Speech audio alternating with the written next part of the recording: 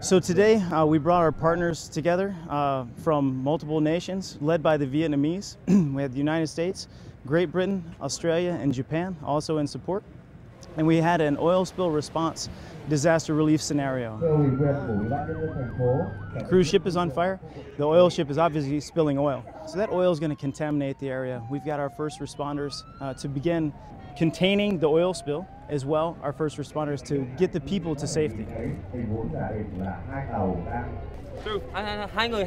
The decontamination site, they took all the pollutants and oil off of the patients so they could actually be properly treated by the doctors in the medical tent.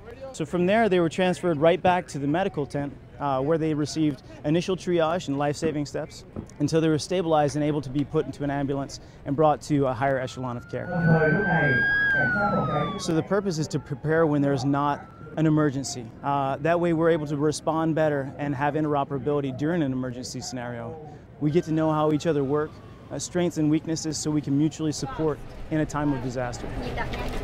I was helping triage and treat the patients, the casualties that have come off the ship. We were looking for inhalation problems because there was immersion involved in the water, and with the oil, if you get contaminants in your lungs, it's not a good thing. Everything ran on time, everything happened very fast, and as soon as the patients arrived, you know, everyone knew their role and just jumped in, and we processed the patients very quickly. So this is something that the Vietnamese train for each year because they were so efficient with the process. Today marks the culmination of a week of these exchanges. This is absolutely what Pacific Partnership is all about. Everyone coming together, one mutual goal, and in the end, shaking hands and taking away lessons learned on how we can do things better.